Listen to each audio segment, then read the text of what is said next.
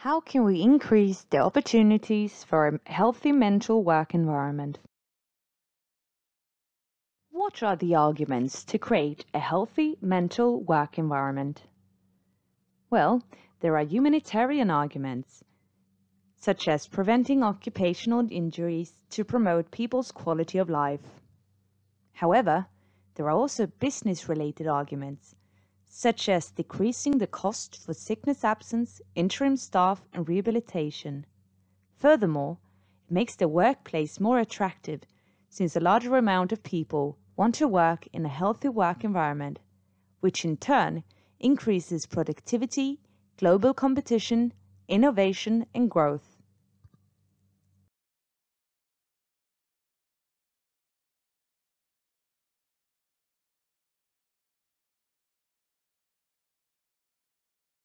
There are also arguments for the societal economy. We want to prevent exclusion from working life, straining healthcare, sickness absence, rehabilitation, and retraining, which comes to great costs for society. Organizations and enterprises do worse due to unhealthy mental work environment, which affects society through decreased revenue and increased expenses, for example, the risk of increased unemployment. A healthy work environment enables and ensures that more people can participate in working life and in the labor force, and through this contribute to a positive societal development through increased efficiency, increased production, and increased product development, as well as increased learning and knowledge in society.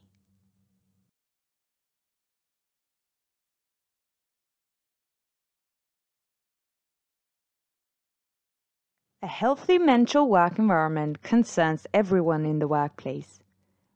A healthy mental work environment in an organization or enterprise needs to permeate the culture through the entire organization, from the top management to all employees, and from all employees to the top management.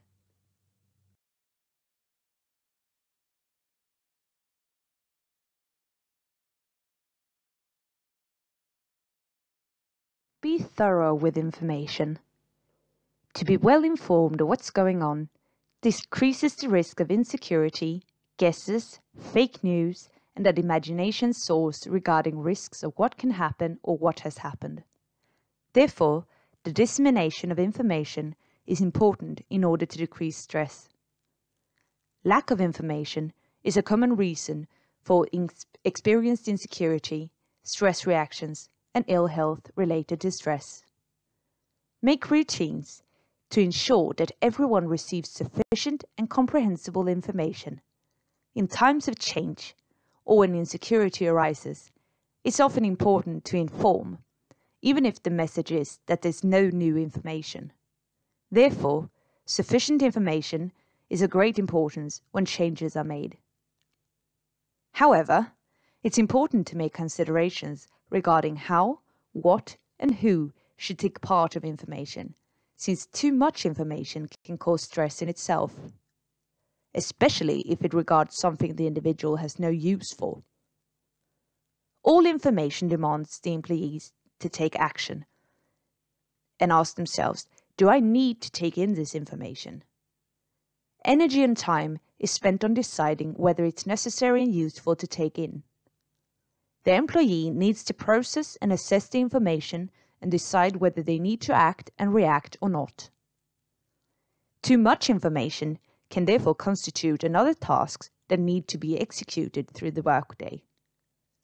This can add up to a pile of work tasks consisting of sorting through what information is relevant and what's not relevant before the employee can take part of the information that is actually relevant.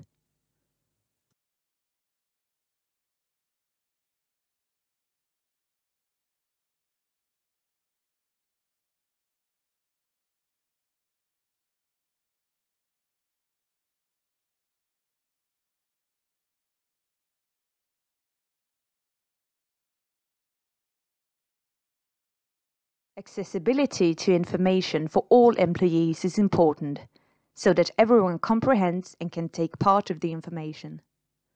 The information should be sufficient but brief and simple.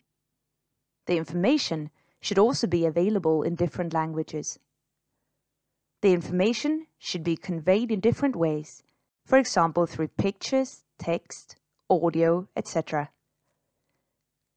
Information should also simplify doing the right thing.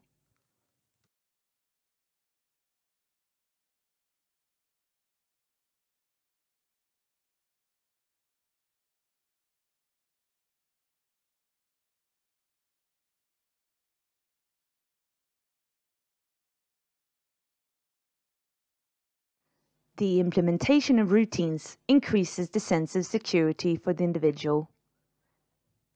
And the implementation of routines increases the predictability for the individual. Routines and basal work descriptions decrease the risk of ambiguity in work, and that the employees experience themselves as vulnerable through, for example, not being able to reach results, goals, and aims with their work due to factors out of their control, for example through insufficient resources, insufficient staffing, lack of time, lack of material, etc. But also becoming a target for clients, customers, patients, students, or parents' disapproval and anger towards the organization or enterprise. Routines and preparation for emergencies, when an employee is subjected to threats and violence, fire, evacuation, etc., increases the sense of security for the employees in a case of emergency.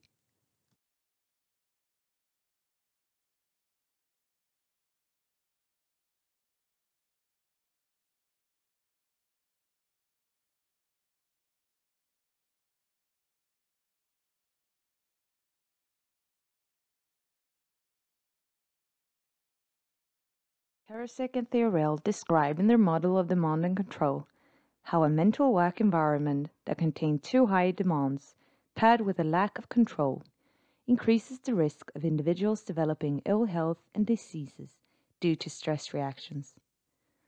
Demands in a work environment can be the degree of difficulty in work tasks, the demands for quality and productivity, the amount of work tasks that should be done, and deadlines, but also the emotional demands of empathy with the client, patient, etc., as well as being exposed to other people's anger, threats, and violence.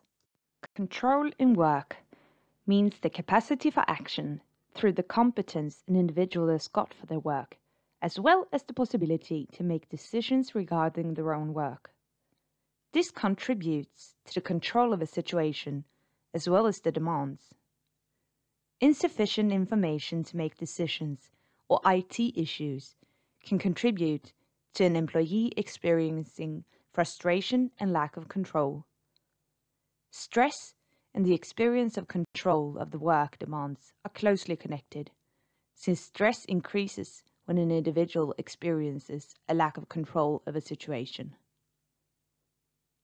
Social support from, for example, managers or co-workers contributes to a sense of security, even in situations with a lack of control of the work demands. Individuals who experience a healthy social support have proven to develop less stress symptoms than others.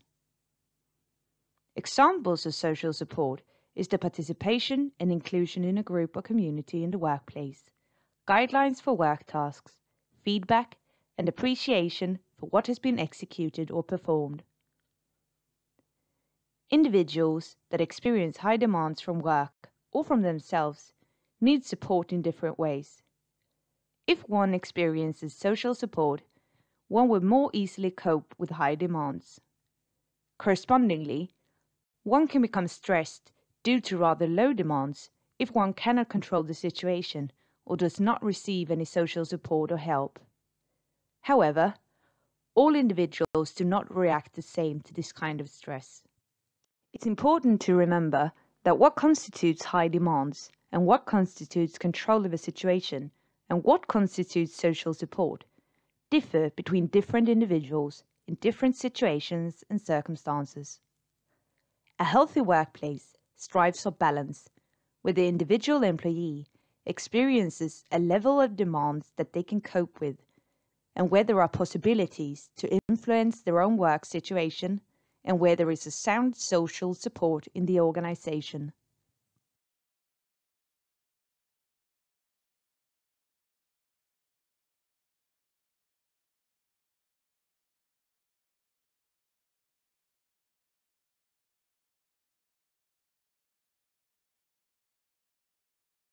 What factors are important in order to experience a sound mental health in working life?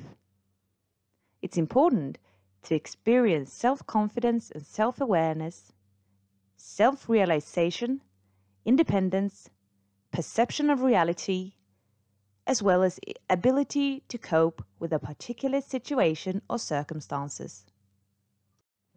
Please take a few moments to consider and reflect on the following questions. What can be done about the stresses in your mental work environment? And what can be done about the stresses in your co-workers' individual mental work environment?